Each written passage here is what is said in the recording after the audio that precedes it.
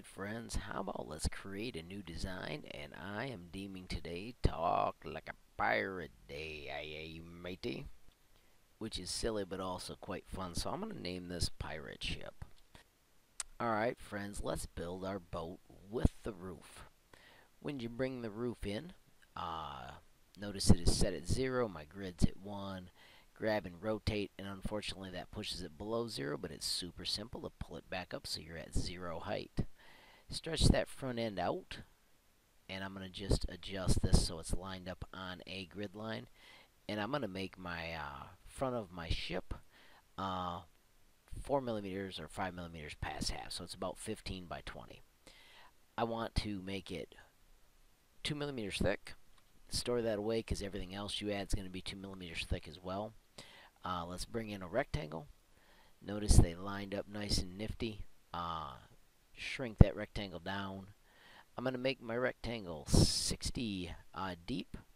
Instead of guessing, I can just click and type 60. And then I'm going to finish my awesome little ship with a round roof. When you bring the round roof in, you do need to look at it from the side. Go to those tick marks. Make sure you use the big tick marks instead of the small tick marks. And get it to 90 degrees. Once again, when you rotate them, it pushes them below. And then zoom in and get that lined up the way you want. Right now I'm nudging with the arrow keys, and then I'm setting the height to 2 millimeters just like the rest. Now you can make your pirate ship any color you want, but I want to make my pirate ship brown. So I'm going to group it, and I'm going to select the color brown. And you've got the first piece of your pirate ship built.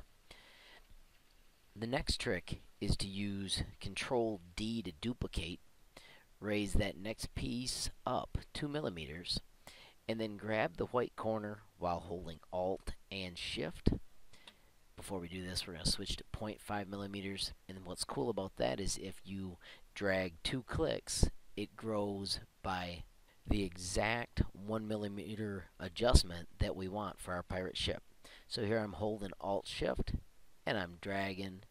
There's my 22. I want to go back to 21.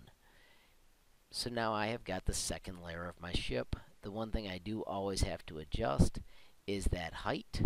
Switches to 2.1. I'm going to put it back to 2 just because I want them to stay the same. Control D, lift that new larger one up. Make sure you've got it at the same height as the other. I accidentally went one chunk too high. And then we simply repeat that step again, holding Alt-Shift. Drag it 1 click. If I was looking from an angle, you would have seen it grow the exact. Repeat that skill again and again and again until you've got it all lined up. Keep changing those numbers to 2 and just get it so that your ship is the height that you think is coolest. Alright, so let's do something super cool here. We've got 2, 4, 6, 8, 10, 12 millimeters in height. And I want to make that hollow from the 2 millimeters up. So once again, 2, 4, 6, 8, 10. So what I want you to do is duplicate by doing Control D and then hide that shape. You'll still see 1 because there's 2, and make that second one a hole.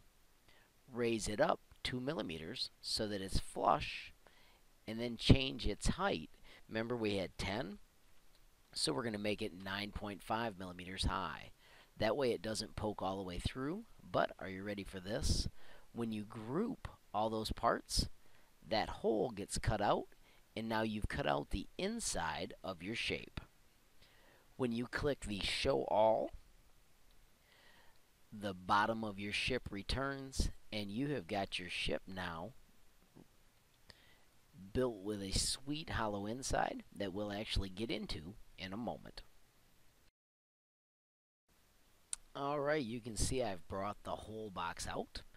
I'm going to change its measurements to 15 by 10 just because that's what I feel like using. I'm going to use the Align tool to align those up. And the only direction I care about is so that it's centered. And then with those parts selected, I'm going to hold down Shift and select both. And now I'm going to cut inside my ship, I didn't have it low enough. I'm going to ungroup and I'm going to push it down in. And now, because of the numbers that I typed a moment ago, we will have a hole entering our ship. There's the group, and you can see inside our awesome ship. Notice it's a 1/2 millimeter thick. That is because of the 9.5 we typed a moment ago. For the rest of this project, I want to cut you loose. I will show you that I used a skinny cylinder. I will show you that I used the awesome multicolor tool. And all I did was take a round roof and make it real skinny to make my sail. I went into the connectors to make my silly little cannon. I went into the featured shape generators gear, and there's the puller that can be found in the featured shape generators. Once again, I used the extremely cool multicolor so that my steering wheel was fine. And then also you can see here this shape, if I ungroup it, is just cubes, a cube with cubes cut out. This is where it gets really cool. You can make it as awesome as you want. Do make sure when you build all your parts, you center them. You can see that I missed that one, but I'm going to realign it. And when you're done, make sure you share with me how cool yours turned out. And I hope you had fun building this awesome Tinkercad ship. Please follow, subscribe, like, and comment.